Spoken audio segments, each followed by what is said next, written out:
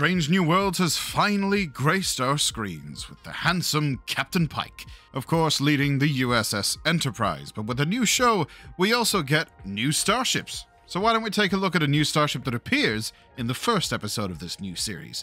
That, of course, being the USS Archer. Welcome to Trek Central, lords, ladies, and sovereigns. I'm your host, Lieutenant Adam.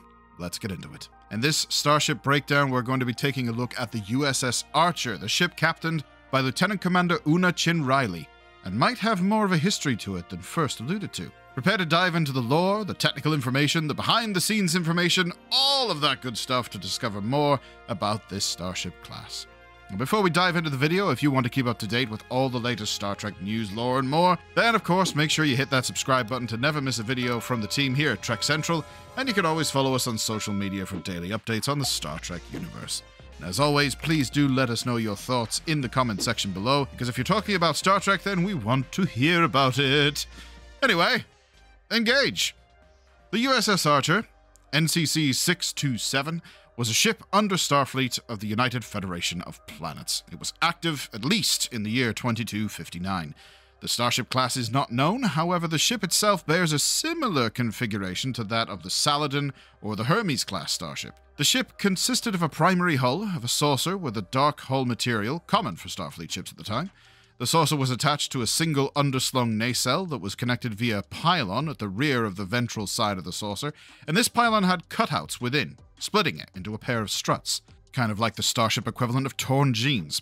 The nacelle this pylon attached to was fairly similar to the nacelles used by the Constitution class at the time. The nacelle, however, had its Bussard collector glow white, which differs from the orangey red of the Constitution class at the time. What this might mean isn't really known, but it is an interesting little detail for sure. Perhaps they were the same nacelles and simply mass-produced and used on multiple Starfleet ships. This could well be the case after Starfleet had lost a third of the fleet during the Federation-Klingon War 2256 to 2257. If the nacelles were the same as those used by the Constitution class of the 2250s, then the length of those nacelles would have been 153 meters, with the ship itself being roughly 200 overall. However, on a key mission to Kylie 279, this ship would only have a crew of 3, which might mean it's actually way smaller than believed, operating as a small warp-capable scout shuttle or something else. When the ship is scanned by the Enterprise during this mission to Kylie 279, an interior map of it is shown, which does make it look fairly small. Very few rooms in the primary hull of the ship. The underside of the saucer featured an embedded deflector dish, similar in style to the deflectors seen on the Walker-class starships of the era, which had 2 prongs on them for some inexplicable reason. As with all Starfleet ships at the time, the USS Archer would come equipped with a duotronic-based computer system and a conventional faster-than-light drive system. Yep, that's right, there's a ship on screen that doesn't have some contrived way of going faster than warp. Fancy that! And it was powered by matter-antimatter reactions, and of course it had deflector shields. We could also assume that the Archer had a transporter system on board, as, well, how else would the crew of this ship get to the planet's surface with the ship still in orbit? I didn't see any shuttles. What are you talking about? Transporter systems of the time were able to be set on a timer. We've seen that in the animated series episode The Territon Incident. So we can presume the transporter of the Archer had similar capabilities in order to beam its crew back from their mission at a set time. The armament capabilities of this vessel are unknown, and probably limited due to the scale of the thing. Now, the Archer probably has some phasers, but whether it comes equipped with photon torpedoes, well, that's unknown. The ship's name is probably taken from the 22nd century human and first captain of the NX-01 Enterprise, Captain Jonathan Archer. He was a greedy little sod if you ask me. He already has a planet named after him. Archer would be the person who helped bring about the Coalition of Planets, which would later evolve into the United Federation of Planets. And of course, he would go on to become president of said United Federation of Planets.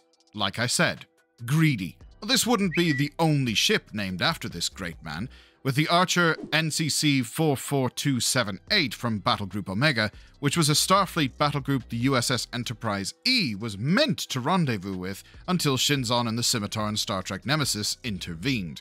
Unfortunately, we would not get to see this USS Archer due to the Enterprise being ambushed in the Bassin Rift, which rendered long-range communication impossible. And of course, though it isn't a starship, After the recovery of the Federation after the calamitous event of the Burn in the year 3069, the Federation constructed Archer space dock in the year 3190, with its function being to upgrade the existing fleet and construct the next generation of Starfleet vessels. Good lord, he's just doing the Grand Slam. Anyway, this space dock was unveiled when Starfleet Academy was reopened in the same year by the president of the Federation, Liara Rilak. So the point I'm getting to here is there's a lot of stuff named after Jonathan Archer. Did you catch that? Good. Okay. An interesting thing to note is that in the TOS novel Devil's Bargain, Winona Kirk served on the USS Archer. We know that in at least the year 2233, Winona and George Kirk would both be stationed on the USS Kelvin, which would be the turning point between the Prime timeline and the Kelvin timeline. The only other thing we know about the USS Archer in lore, and mentioned briefly earlier, was that it was once under the command of Lieutenant Commander Una Chin Riley, along with two astrophysicists, Lieutenant Key and Ensign Haddad. They were assigned with making first contact with the planet of Kylie 279, where a warp signature had been detected.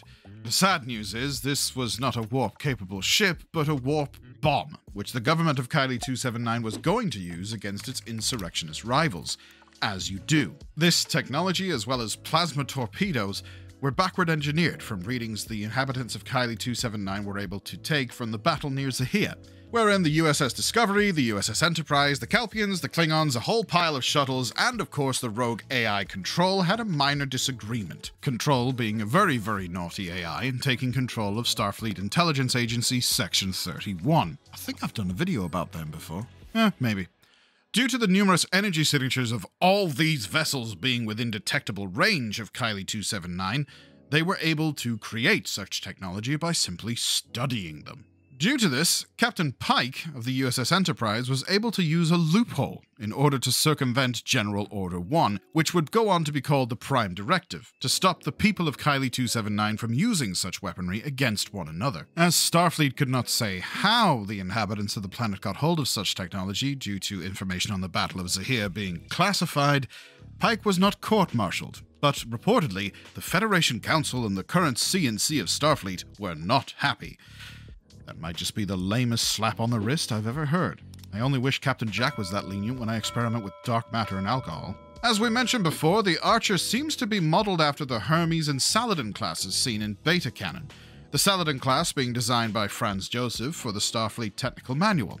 It was designed with some other Federation starships to more populate Starfleet and give it some other looks than just the Constitution class, which was the only Starfleet ship seen in the original series. The Archer seen in Strange New Worlds is actually a brand new model, but looks to be partly kitbashed from other models, such as the nacelle, looking almost identical to the nacelle of the Constitution class. Even now, when we're using 3D models in Star Trek shows, we still have to appreciate the time-honored Trek tradition of kit-bashing to make new ships.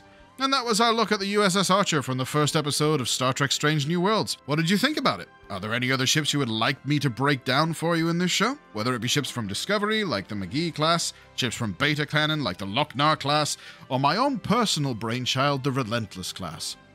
Actually, no, we probably shouldn't do that one. We'll be here all day. But let us know in the comments below. As always, if you're talking about Star Trek, then we want to hear about it. And to keep up to date with all the latest Star Trek news, lore, and more, make sure you hit that subscribe button and never miss a video from the team here at Trek Central. You can also follow us on social media or join our community Discord server. For now, I've been Lieutenant Adam. Thanks for watching, and we'll see you next time. Live long and prosper, my friends.